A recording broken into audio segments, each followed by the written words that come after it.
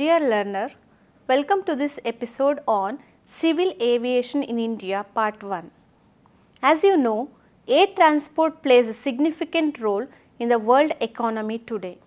Now, air transport in India supports 56.6 million jobs and produces over 2.2 trillion US dollar of the global gross domestic product.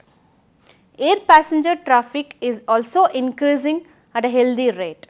The aviation industry's potential in India is massive. The market already caters to about 150 million passengers passing through its many airports with the potential to grow further. By 2020, traffic at airports in India is anticipated to reach 450 million. The aviation industry presently supports about 0.5% of India's GDP. This topic on air travel introduces you to the dynamics of air travel management.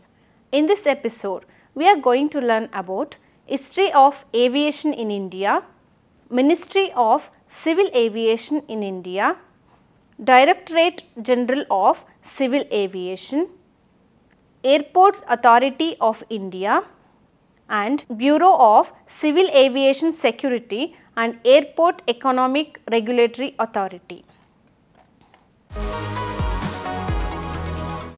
First is History of Aviation in India. On 15th October 1932, Tata Sons operated a schedule from Karachi to Colombo via Bombay and Madras. The flight carried no passengers but operated with only postal mail bags. In the year 1933, another air service named Indian National Airways came into operation and it operated the same sector, that is from Karachi to Colombo via Bombay and Madras, and both the companies earned entire revenue from the transportation of mails. During the Second World War, the government was in need of more number of aircrafts and took all men and materials for war purpose to the war front areas by aircrafts. Thus, all aircrafts had come under the control of government. After the Second World War, all these aircrafts were idle. In order to utilize the idle resources, the government of India invited private parties to start air services that gave a big boost to civil aviation sector as a safe, efficient and comfortable means of transport. Large number of airlines emerged in late 1940s to operate flights. In order to regulate competition in India, Aircraft Act was amended to make it obligatory to license air transport undertaking and prohibiting the operation without license. This act came into force on 1st October 1946. With these conditions prevailing in India, these unutilized aircrafts were taken over by the parties and many airlines started operating throughout our country. Few of the airlines are Kalinga Airways, Deccan Airways, Himalayan Airways, Air India, Indian National Airways, Bharat Airways and so on. Almost all these airlines were not making profit and the precious fuel was drained. On 15th August 1947, India got independence. We became our own rulers. We had our own civil aviation department like all other ministries and departments. Civil Aviation Ministry of Government of India went into the details of performance of all these private carriers and found out that all of them were making losses and the precious fuel purchased against the foreign currency was not utilized properly, making an impact on our exchequer. This made the government to lose precious foreign exchange. Hence, it was decided to amalgamate all the airlines together and this was done by an act of the parliament. The government enacted the Air Corporation Act 1953 on 1st August 1953 and formulated Air India International and Indian Airlines Corporation. Air India was designed to operate international flights and Indian Airline Corporation was to operate domestic as well as flights to neighboring countries like Sri Lanka, Nepal, Burma, Pakistan, Bangladesh, Maldives, etc. Both carriers operated with relatively old aircraft and insufficient work practices from airports which were functional at best. There was no focus on developing traffic and the market grew at uninspiring single digit rates. In 1986, private airlines were allowed to operate charter and non-scheduled services under the air taxi scheme, which meant inter alia that they could not publish time schedules or issue tickets to passengers. This was introduced to boost tourism, augment domestic air services and boosted the much needed competition in the existing monopoly market. A host of private players commenced operations as taxi operators including Air Sahara, Damania Airways, East West Airlines, Jet Airways, Modilift and NEPC Airlines. With effect from 1st March 1994, the Air Corporation Act was repealed and the air transport sector in India was open to private players subject to fulfillment of statutory requirements for operation of scheduled services. While 6 operators were granted license, only Jet and Air Sahara were able to start their services. In 1997, steps were taken to further remove the barriers to entry and exit from the sector. There was now only a pre-entry scrutiny of applications to verify the financial soundness, maintenance, security and safety aspects of operations and human resource development proposed to be undertaken by the applicant. The choice of the aircraft type and size was also left to the operator. By 1997, only 4 operators that started operations following the deregulations continued to operate, namely Jet Airways, Air Sahara, Jackson and Modilift.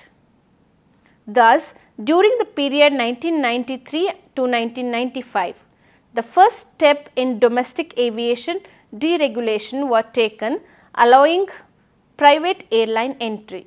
However, the government was still focused on protecting the state-owned carriers.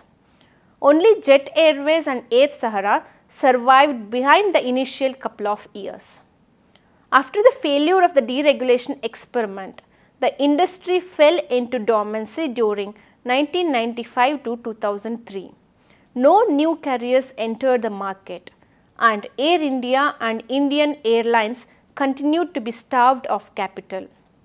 Aviation was largely untouched by the economic reform agenda of the governments in power as there was little strategic directions for the sector.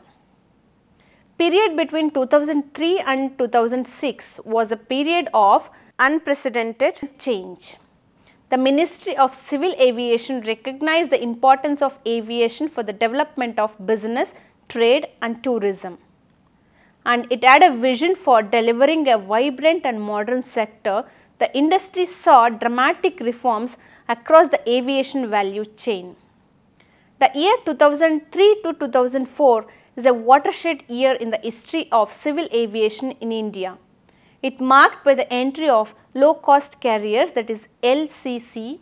In August 2003, India witnessed the advent of its first low-cost carrier, which had no frills, their Air Deccan, to enter the domestic aviation industry, bringing in competition to the existing highly concentrated airline industry with players like Indian Airlines, Air Sahara and Jet Airways. This changed the competitive landscape of the industry. Since then, many other low-cost carriers, LCCs, have entered the market. In 2005 and 6, Kingfisher, a fully serviced carrier, and 3 LCCs, namely GoAir, Paramount and SpiceJet, began their operations. Another LCC, Indigo Airlines, entered the market in 2006 and 2007. The entry of LCC or no-frill model into the airline market changed the landscape of competition in the market significantly, and air travel became gradually more affordable, resulting in rapid growth in passenger traffic. This model brought with it newer pricing strategies such as advance purchase fare that resulted in discounted fares, promotional offers, and introduction of flights to newer destinations. The coexistence of full service carriers FSCs and low cost carriers LCCs has also given the consumer a wide choice of service in the market. However, this period also witnessed major corporate restructuring with 3 significant mergers taking place in 2007 and 8 between Air India and Indian Airlines, Kingfisher and Air Deccan, and Jet Airways and Air Sahara. The growing of LCC market share in the period 2007 and 2011 eventually forced the FCCs to take note of the changing dynamics of the Indian domestic airline industry. The FSCs subsequently introduced their own low cost model. In 2011 and 12, it has been observed that the combined market share of all the LCCs including the low cost arm of the FSC is approximately 70%. Development during this period included domestic open sky policies which saw market entry by several carriers, and the arrival of low cost airline model in India with the launch of Air Deccan and subsequently SpiceJet, Indigo, Go Air, etc. Announcement of the airport modernization plans, placement of orders for 111 new aircraft for Air India and Indian Airlines, liberalization of international sector with some private carriers permitted to operate overseas, greater access for foreign carriers and opening up of international routes for non-metro airports, increased foreign direct investment caps in certain sectors of the industry. Traffic started to accelerate at double-digit rates, both domestic and international levels never before seen in India, highlighting a latent demand for travel. Next is regulatory authorities for aviation in India. The Ministry of Civil Aviation in India is responsible for regulation of civil aviation in India. Ministry of Civil Aviation in India. It is a nodal ministry responsible for the formulation of national policies and programs for development and regulation of civil aviation and for devising and implementing schemes for the orderly growth and expansion of civil air transport. Its functions also extends to overseeing airport facilities, air traffic services and carriage of passengers and goods by air. The ministry also administers implementation of the Aircraft Act 1934. Next, composition of the ministry. The ministry is under the charge of a Minister of State for Civil Aviation. The secretary is the head of the ministry and is assisted by one additional secretary and financial advisor. 3 joint secretaries, 7 officers of the level of director or deputy secretary or financial controller and 10 officers of the level of under secretary. It is located at Rajiv Gandhi Bhavan, Safdarjung Airport, New Delhi. Next, structure. The ministry has the following organizations under its purview. They are autonomous or attached organizations. They include Directorate General of Civil Aviation, Bureau of Civil Aviation Security, Commission of Railway Safety, and they also includes air carriers like Air India, Indian Airlines Pawan Hans Helicopters Limited, and they include airports. They are Airports Authority of India, Airports Economic Regulatory Authorities. Third is Directorate General of Civil Aviation, that is DGCA. The Directorate General of Civil Aviation is a regulatory body in the field of civil aviation, primarily dealing with the safety issues. It is responsible for regulation of air transport services to, from or within India and for enforcement of civil air regulations, air safety and airworthiness standards. The DGCA also coordinates all regulatory functions with the International Civil Aviation Organization ICAO. The functions of DGCA are construction, maintenance and management of domestic civil airports, provision of aircraft firefighting services, security and anti-hijacking measures. Second function is provision of aeronautical communication, radar and navigation facilities at all civil airports including international airports in accordance with the requirements specified by ICAO. Third function is the enforcement of air transport regulations, safety requirements, formulation of standards of airworthiness for civil aircraft registered in India, certification of airworthiness of aircrafts, licensing of pilots or navigators and other crew members and the regulation rules of air traffic. Fourth function is to investigate the aircraft incidents and accidents. Fifth is the evaluation of performance and economies of aircraft, design and development of aircraft. Sixth is supervision of the activities of flying and gliding clubs.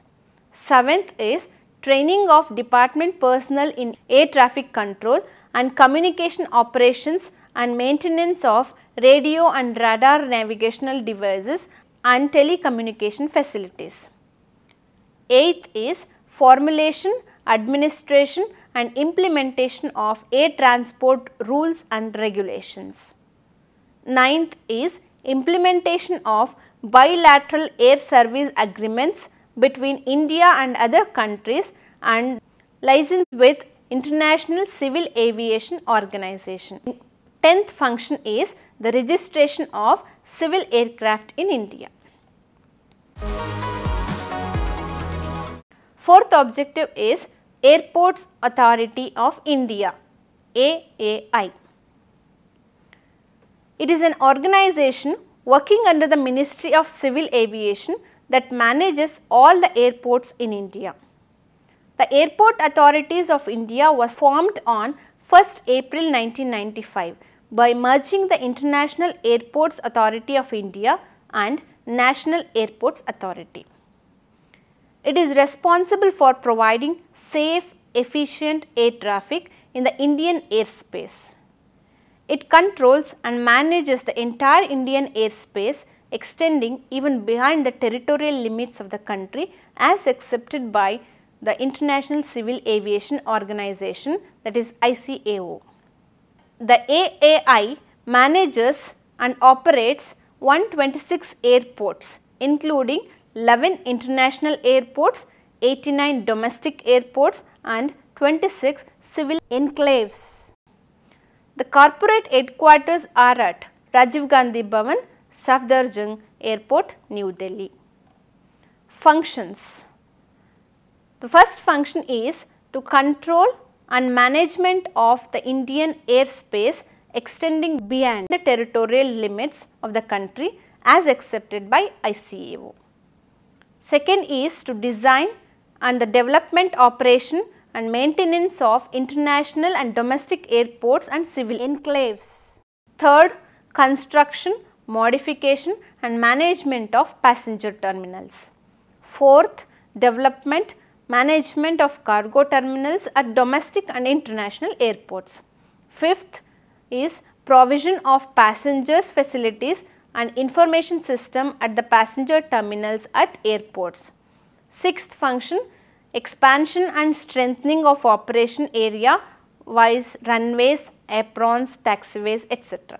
Seventh function, provision of visual aids. Eighth is the provision of communication and navigational aids. Next is the revenue. Most of AAI revenue is generated from landing or parking fees and fees collected by providing air traffic control services to aircraft over the Indian airspace. Only 16 of the 126 airfields operated by AAI are profitable, while the other airports incur heavy losses due to underutilized and poor management. Privatization of airports. The AAI was involved in a tussle with the Ministry of Civil Aviation over the issue of privatization of its two most profitable airports. One is the Delhi airport and the other one is the Mumbai airport. The government of India handed over these airports to private companies for the purpose of modernization in 2006. The privatization for Mumbai has been handed over to GVK Group and for Delhi to the GMR Group. The airports which have been privatized are Hyderabad International Airport, Bengaluru International Airport, Delhi International Airport, Mumbai International Airport and Cochin International Airport. Next is the international projects. The AAI has been involved in various consultancy projects with Libya, Algeria, Yemen, Maldives, Nauru and Afghanistan. The AAI also provides trained personnel for operation, maintenance and management of airports in these countries. The authority comprises of a national airport division and an international airport division. Air traffic control services, communication services and radio navigational aids are provided by the National Airport Division at all the airports. It has a Civil Aviation Training College at Allahabad which imparts training to various operational cadre like communication, ATC or radar controllers. It also has a fire service training school at Narayanpur near Calcutta for imparting training and conducting refresher courses in firefighting and rescue services. Fifth object is the Bureau of Civil Aviation Security. Bureau of Civil Aviation Security is a nodal body on all civil aviation security matters. It is responsible for the formulation of National Civil Aviation Security Program and its application. It sets the guidelines or standard of the security measures and monitors their enforcement at the airports through periodical or surprise inspections and conduct of dummy checks. It also imparts training in aviation security on a regular basis. It has 4 regional offices at Mumbai, Delhi, Calcutta and Chennai, which have a bomb detection and disposal squadron. Laying down aviation security standards in accordance with Annex 17 to Chicago Convention of ICAO for airport operators, airline operators and their security agencies are responsible for implementing AVSEC measures. Monitoring the implementation of security rules and regulations and carrying out survey of security needs. Ensure that the persons implementing security controls are appropriately trained and possess all competencies required to perform their duties. Planning and coordination of aviation security matters. Surprise or dummy checks to test professional efficiency and alertness of security staff. Mock exercise to test efficacy of contingency plans and operational preparedness of the various agencies. Next is Airports Economic Regulatory Authorities. The Airport Economic Regulatory Authorities AERA is a statutory body constituted under the Airports Economic Regulatory Authority of India Act 2008. Its head office is at Delhi. The statutory functions of AERA are as below. It determines the tariff for the aeronautical services. It determines the amount of the development fees in respect to major airports. It determines the amount of passenger service fee levied under Rule 88 of the Aircraft Rules 1937 made under the Aircraft Act 1934. It monitors the set of performance standards relating to quality, continuity and reliability of service as may be specified by the central government or any authority authorized by it in this behalf.